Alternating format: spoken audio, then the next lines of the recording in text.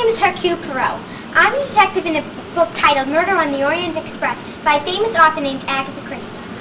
In this book takes place on a train called the Orient Express. In this book, danger is heading straight for Mr. Ratchet, a rich businessman to whom is more benevolent than malevolent. During this book, a shocking death occurred. Mr. Ratchet was murdered. Having a little persuasion by my friend and director of the train, Mr. Bose, I decided to crack the case. The victim was stabbed 12 times. There were 12 passengers on the train. Coincidence or not? I of course interviewed each of the passengers, but none acted in a way that would lead me to suspicion. The only valid clue I had was that the killer could not escape, for during the night, while passing through Yugoslavia, the train had been trapped in deep snow. This was a very baffling case until my ingenious mind came to a solution. Mr. Ratchet had been involved in a horrible crime back in America, a kidnapping murder crime. Each one of the passengers on the train had something to do with the family's child that had been murdered. To get back at him, each one of them, during the night, crawled through each of the berths into Mr. Ratchet's room and stabbed him once. After I brought forth my conclusion, and they agreed that I was right. But I didn't tell the Yugoslavian police that had really done it, for I believed that Ratchet had deserved his punishment. So instead, I told the Yugoslavian police that an outsider had come in onto the train, stabbed Ratchet a number of times, and gotten off the train before the train had been trapped in the snow, because they had found the window open that very morning. The police bought it.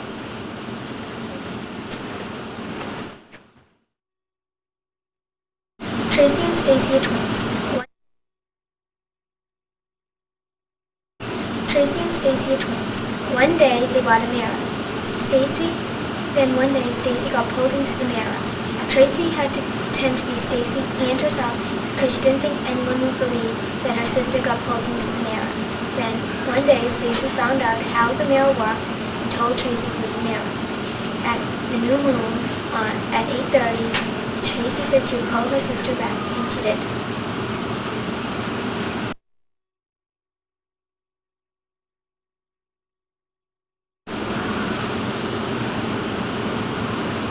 My story is about a stolen watch, and it was setting us on a boat. One day, my watch got stolen when I was asleep. When the crook stole my watch, he ran out and he dropped the watch. I took the watch, and he gave me an identical watch. And so I grabbed the watch and I gave it to someone else to see what time it was. He took the watch and I never got it back. I asked him for it back, the rare watch, and he gave it to me back, and I arrested the crook.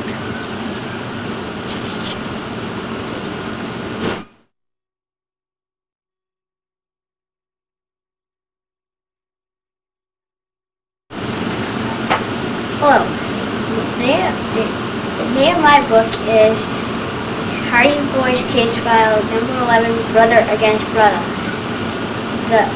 The author of my book is Frank W. Dixon, and the main characters in my book are Frank, Joe, Rita, and Rita's father. The place where it took place in the Rocky Mountains. The problem was that someone killed Rita's father and tried to kill Joe.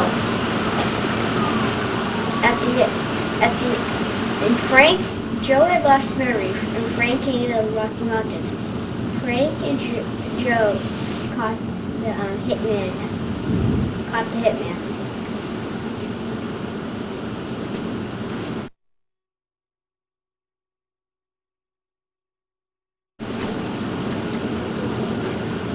Hello and good morning. The author of my book is Sir Arthur Conan Doyle, and he wrote The Adventure of the Reigate Puzzle. This story is about a burglary and the killing of a man named William Kerwin. You see, Watson came to visit Holmes in France, and while they were there, Watson took Holmes to Surrey, England, to visit an old friend. Well, there had been an alarm going on, and a man named William Kerwin was killed. Holmes was on the case at once, and with only one clue, a torn piece of paper reading, at 12 o'clock, learn what may be. They found this on William's body. Then they went to Mr. Cunningham's house because William was their coachman. Mr. Cunningham had a son named Alec, and Holmes and Watson were given a tour of the house. When Holmes was in a hall, he knocked over a table intentionally so that he could explore 2 rooms that were unseen. Then, all of a sudden, there were screams, and Holmes was getting strangled by Alec Cunningham, and Mr. Cunningham had a revolver. Obviously, Alec and Mr. Cunningham were guilty, and Holmes told everybody how he figured it out. He said there were 2 very important clues, and they were, number 1, Alec said that the burglar shot William and ran away instantly, so there would be no time to tear the note that they found. Number 2, Holmes also said that you could tell someone's age by the darkness of their writing. In this case, the note was written by a younger and an older person. He also said that the note was written by 2 different people, but he could prove that they were relatives because of the way they made their letters. Now that's elementary.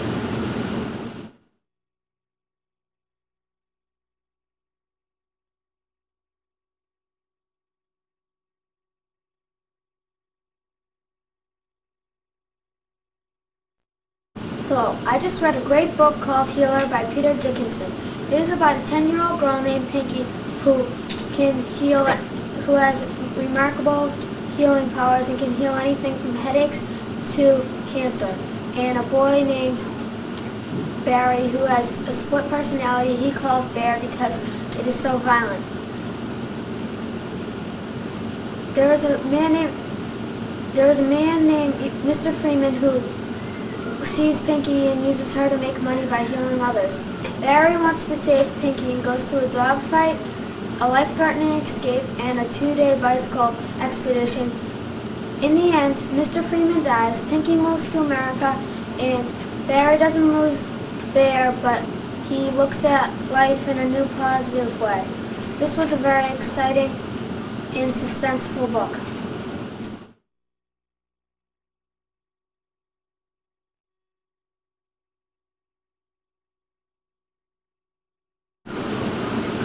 The name of my book is The Mother Along the Crypt. The author is John Belias, and the characters are Johnny, Professor, and Mr. Gummis. The setting takes place at Mr. Gummis' estate in around there, and the problem is that Mr. Gummis dies and only leaves his will hidden in his house somewhere. The solution is Johnny puts all the missing clues together and figures out where the will is.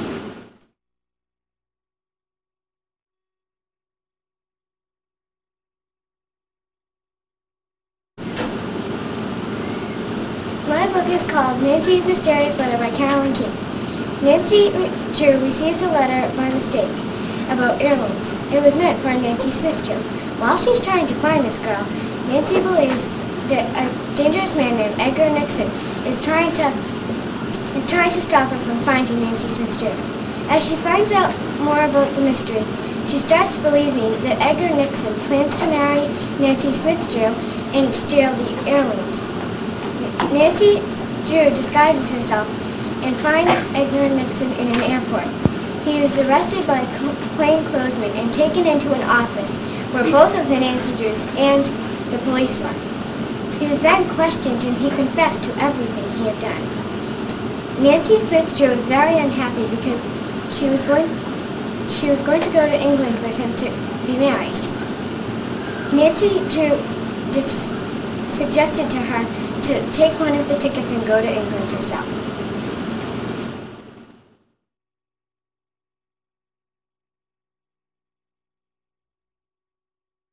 The story I read is about a girl named Nancy Drew.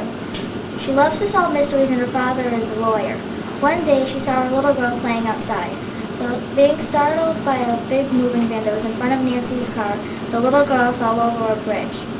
Nancy jumped out of her car and went to help her. The little girl's name was Judy. Talking to Judy's aunts, Nancy learned that they couldn't give Judy the best of care because they had very little money. Then she learned that a man named Joseph Crowley promised them a big fortune of his will. But when he died, these other people got all of his money. Nancy was upset, and so were all the other people that were promised money.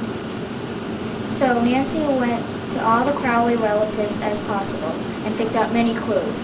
Putting the clues together carefully, she found a later will.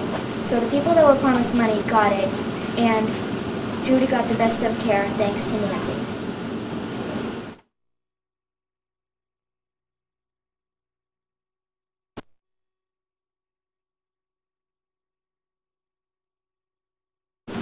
Hello, I am Detective Christopher Turfree from the County Department of Middlesex. I read the book Football Fugitive by Matt Christopher. It was about a boy named Larry who exchanged letters with a football star named Yancey Foote, his role model. And later, Yancey's letters stopped coming.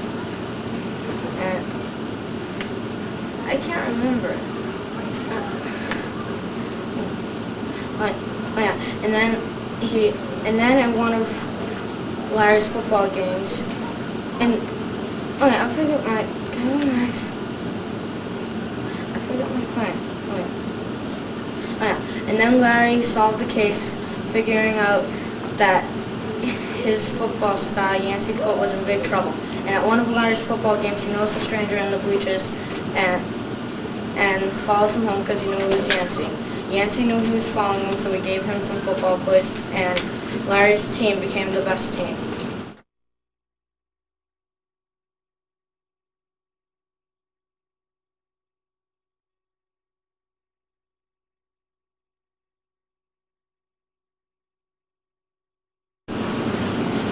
Hi. The story I read is called Horse Snapped. The author is Bonnie Bryant. It all started when Carol, Lisa, and Stevie were watching a horse show. They were noticing that their favorite horses had dropped out. They wondered why, so they went to the back stables and didn't find them. When they were in the stables, they noticed a ransom note that asked for $10,000 if they wanted their horse back. Another clue was that they found the same kinds of gum everywhere they tried to look for a clue. So that gum led them to an abandoned barn in the woods. Carol, Lisa, and Stevie were right, and they got the horse snappers arrested.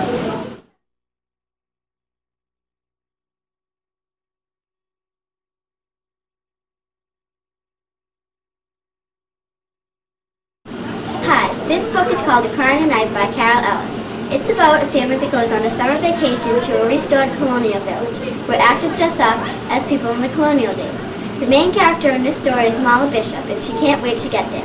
Molly's mother just died a year ago, and her father recently married. One night when Molly was in bed, she was awakened by a voice calling, "Mother, Mother, what shall I do without you?" Every night Molly is awakened by this voice. She is scared, but mostly curious. Then Molly finds out some information on the house and discovers that a girl named Rebecca Woolridge lived there in 1692. Rebecca's mother was hanged by the village people because they thought she was a witch. Molly also finds out that Rebecca's voice must be the ghostly voice she has been hearing. Rebecca is also crying because they are tearing down the house she lived in to make a hotel. At the end of this book, Molly talks to the village people and convinces them to forget about tearing down the house. So Rebecca doesn't cry out anymore, and she can rest in peace.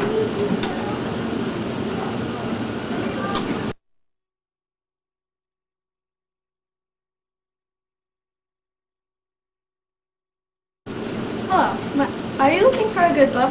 Well, I just read one if you are. It's called The Mysterious Mannequin by Carolyn Keene. It is about this man named Farrah Tasmat that sends Nancy Drew's father, Nancy is a detective, an oriental rug from Istanbul, Turkey. There is a secret message hidden on the border of the rug. It reads, "Find mannequin." Nancy is sure that there must be another message hidden in it, so she stays up late and searches. In the parlor, Nancy hears a prowler, and the prowler tries to take Nancy's rug, but Nancy's dog Togo bites him on the arm. This story leads Nancy Drew and her friends to meeting new friends and enemies, and going to Istanbul, believe it or not. On a scale of 1 to 10, I give this book a 13, and I recommend it to anyone.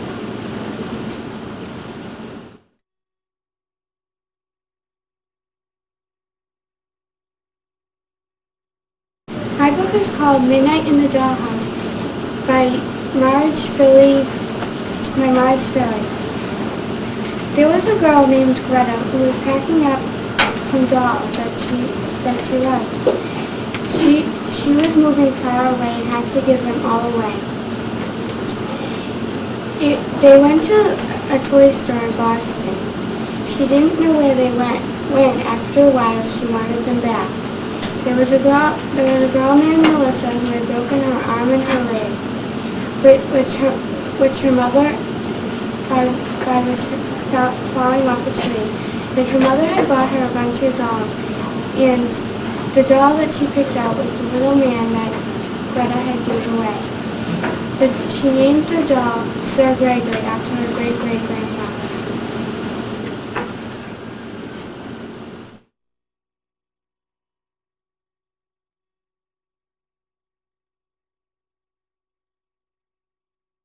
The book was called Highway Robbery by Franklin W. Dixon. In this book, the characters are Joe and Frank Hardy. They try to solve the mystery of a hijacking ring, and at the end they find out that the criminals were a man named Officer McReady, Lou Gerard, and 4 thugs. At the end, they capture the thugs and save a company. The end.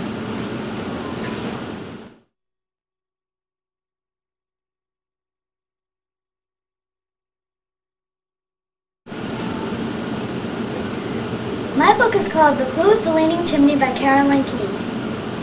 An old jade elephant was stolen from a Chinese store owned by Dick Milton. The vase was worth over $2,000. The vase was owned by Mr. Song. The characters are Nancy Drew, Bess George, the professor, the police, Mr. Drew, Lay, Moy, and Mr. Drew. Mr. Song and Dick Milton, Hannah Brown. The solution was they went to the vault where the vase was hidden. Nancy said she had come with help. They opened the vault, got the vase, and Carr was arrested. Carr was the thief.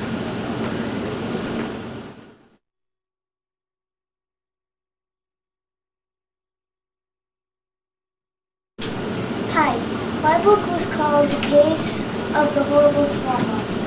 One day, Annie, Angela, Bill, Huntley, Raymond, and Verna went to Lost Swamp to videotape for their project. On their way, they saw monster footprints. They got scared, but they still videotaped their project. And then they went home. The next day, they came back, and they made a trap so they could catch the monster.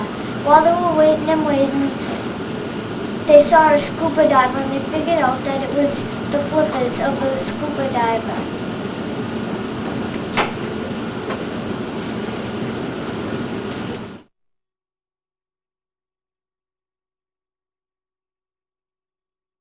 Hi, I just read this book, The Stranger Intruder, by author Catherall. It was about a private eye named Askell that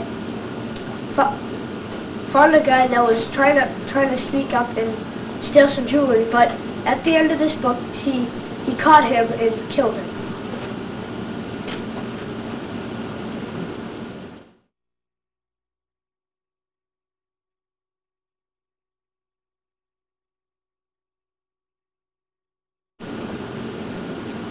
This book was about the Hardy Boys who were trying to find out who robbed the Tower Mansion.